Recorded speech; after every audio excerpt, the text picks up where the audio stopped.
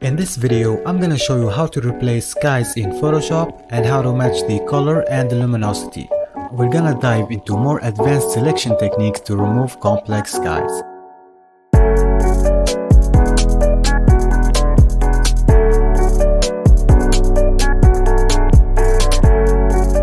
Hey guys, and welcome to another Photoshop tutorial. This is Rabia from RetutStudio.com, and in this video I'm gonna show you 3 different techniques with 3 different image scenarios to select the sky and replace it. So we're gonna start with the first example here. We have a landscape image, and let's say you are making a composite and you wanna replace the sky. So the easiest way to remove the background of this type of image is by using something like the quick selection tool. And I'm just gonna use it to make a selection around the mountain here, and because we have a contrast between the mountains and the sky, it's gonna automatically detect the edges and finish the selection for us. Now you can hit the Q on your keyboard to enter the quick mask mode, and that's gonna give you a better view of your selection. The red area is the area that is not selected, and you can see here that some of the trees were missing by the selection, and that's okay, we can fix that later.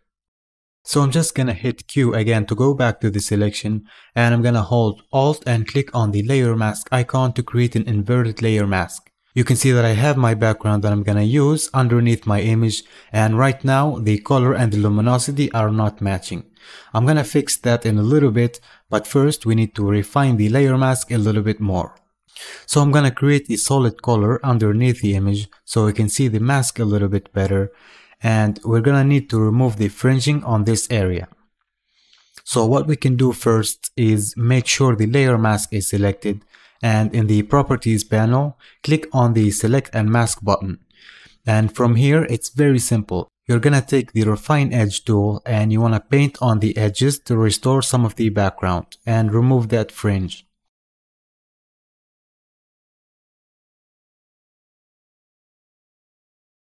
We also need to clean this area on the left side, and we're gonna do the same thing, and this time with a smaller brush size.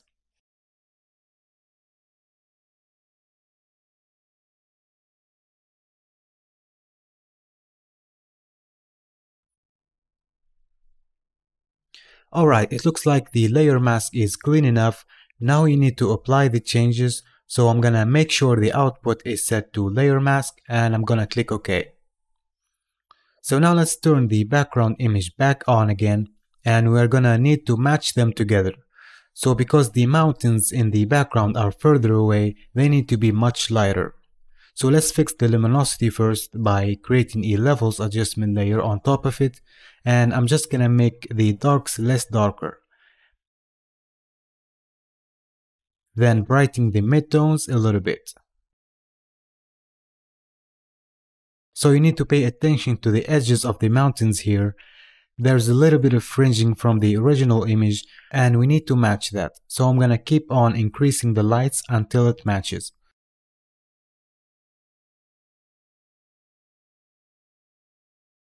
Alright, that looks good. Now we need to match the color, and I'm gonna add a color balance adjustment layer this time.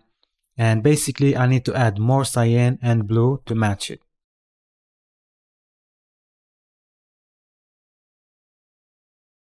We need to do that also in the shadows and in the highlights. And in the highlights, I'm gonna keep it subtle.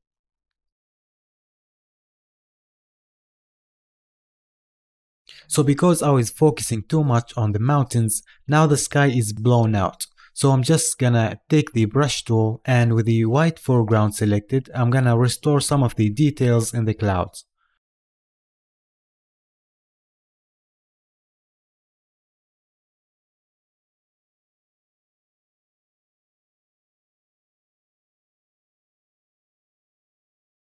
Alright, so this is before and this is after. Alright, so let's move on to the next example, and this time we have an image that is a little bit more complicated. So if I were to use the quick selection tool and try to make a selection of the sky, and then I'm gonna hit Q to see the selection in the quick mask mode, you will see that some parts of the buildings are not selected. and it's gonna be hard to select those areas. So I will cancel that and deselect, and I'm gonna show you a better way to make an accurate selection, and that's by using Blendif. If you don't know what Blendif is, you can access it by double clicking on the layer to bring the layer style dialog box, and you'll see the Blendif options at the bottom. And looking at our image, we can see that there's a lot of orange in the background, and there's a good contrast between the buildings and the sky, and we can use that to make a selection. So in the Blendif options, we're gonna change it from gray to red. That's gonna allow us to target the red colors, and now you're gonna drag the right slider to the left side to hide that orange from the image, and by doing so, we are basically removing the background. You don't have to worry about this area here in the sea, we can always bring it back with a layer mask. We need to focus on the edges of the buildings and be careful not to destroy it. You can also hold Alt to split the slider, and it will make a transition to make your selection smoother. You have your preview checkbox here to see the before and after, and I'm gonna try to remove as much as I could from the background without destroying the edges of the building.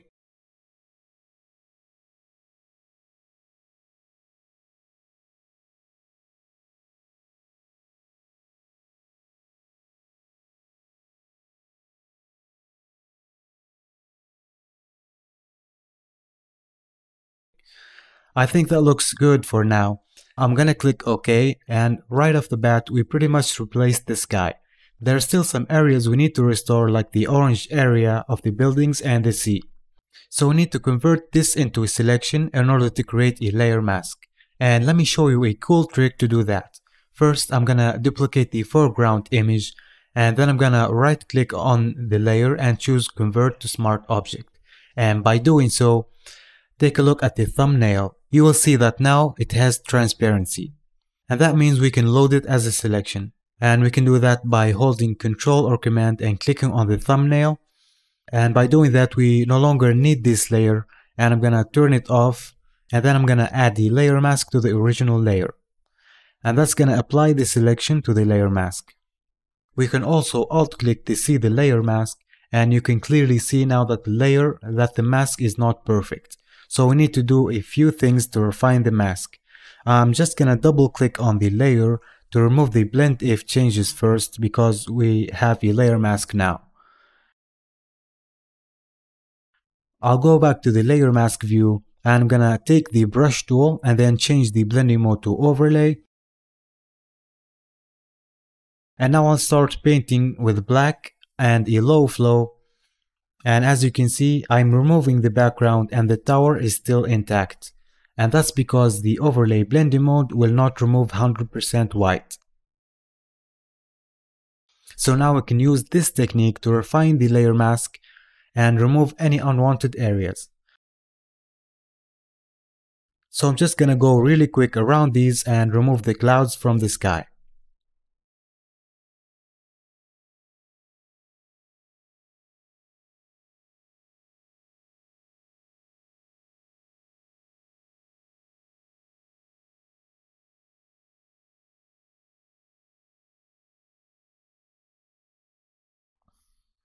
At this point, there's no need to keep painting with the brush tool, and I'm just gonna take the lasso tool and make a selection around the rest of the sky, and then I'm gonna fill the selection with black to hide it. Alright, we're gonna do the same thing for the buildings, and I'm gonna take the brush tool and change the blending mode back to normal, and then I'm gonna paint with white to restore the image.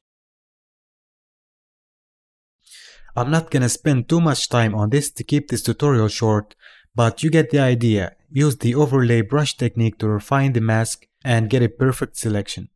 So that's basically it. We used Blendif to target the oranges in the sky and remove it, and then we refined the selection even further with the layer mask. Now, we had to use two different methods to remove the sky, and I did that on purpose to show you different possibilities. But sometimes it's gonna be a lot easier to remove the background with just Blendif when you have a clear sky and a good contrast.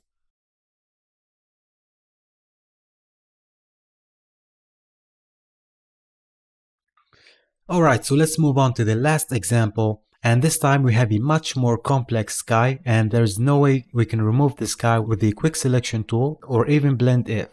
So we're gonna use a different technique this time to approach this image. So make sure the layer is selected, then go to select color range. So first we need a better view of the selection, and we can change that in the selection preview, and I'm gonna choose grayscale. I'm gonna also uncheck localized color clusters, and that's gonna make sure to limit the range of the colors we select. Now you can use the eyedropper to click on an area that you wanna select, and also you can hold shift to add to that selection. But I want you to pay close attention to the bridge. If you increase the range too much, you're gonna destroy some details of the bridge. So I'm gonna try to select as much as I can from the sky and being careful not to destroy the bridge lines.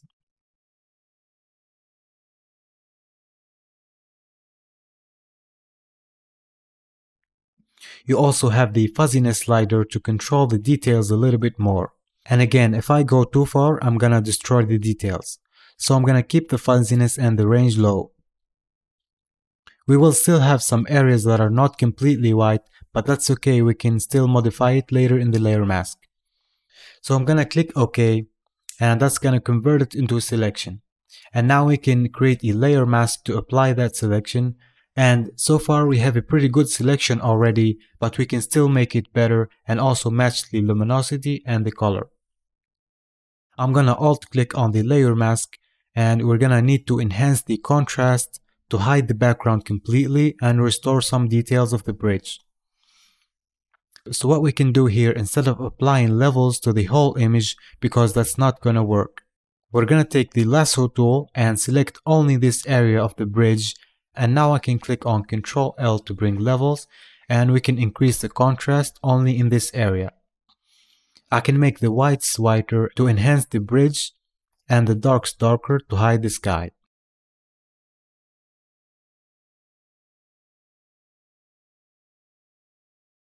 So this is not gonna work much for the sky because we don't have much details, and you are seeing this bending because the fuzziness was low.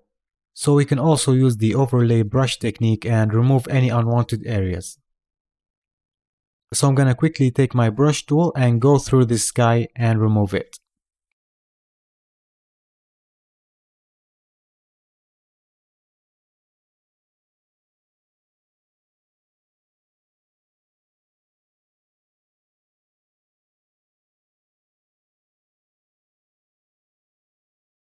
Also, we don't have to stress too much about having a perfect layer mask as long as the two images are matching. Right now you can see there is a little bit of fringing at the edges, and that means that the background is dark and we need to match the luminosity. So I'm gonna select the background layer and create a levels adjustment layer on top of it, and we just need to lighten the midtones a little bit.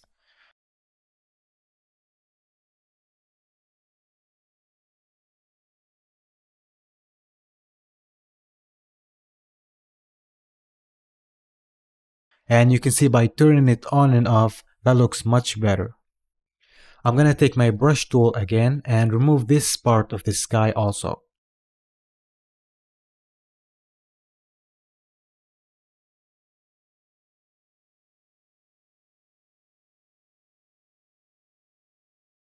Now this part of the bridge still needs a little bit more work. We need to enhance the contrast a little bit more.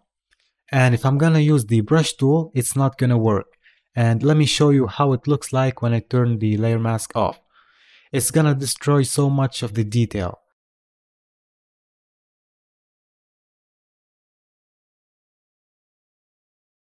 So I'm gonna take my lasso tool again and select this part of the bridge. And I'm gonna use levels again to enhance the contrast.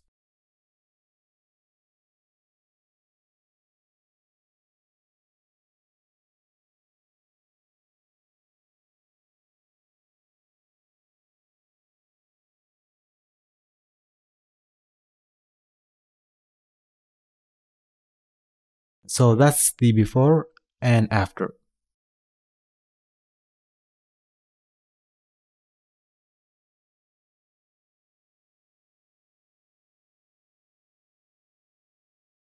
I'm going to also select all this area here at the bottom, and I'm going to fill it with white. And with my background color set to white, I'm going to click on Control Backspace to fill it.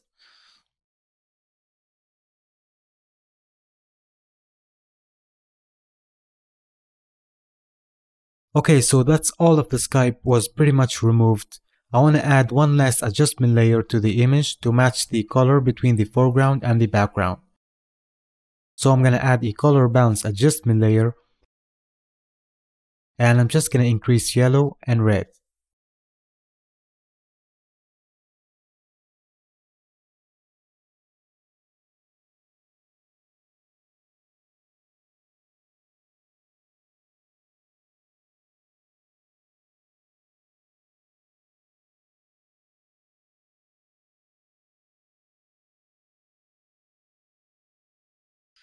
And you can see how these two adjustment layers help match the foreground with the background. Alright guys, those are the techniques I pretty much use for all my sky replacement and compositing projects. If you know of any other techniques, make sure to tell us about it in the comments section, or if you have any question, I'll be happy to answer. Also, if you want to master Photoshop compositing, consider visiting my website and check out my courses at RetutStudio.com, where I go in depth teaching you all my skills I have learned about compositing. And make sure to subscribe if you haven't already and turn on the notification bell so you don't miss out the new tutorials. So thank you guys so much for watching, and I'll see you in my next video.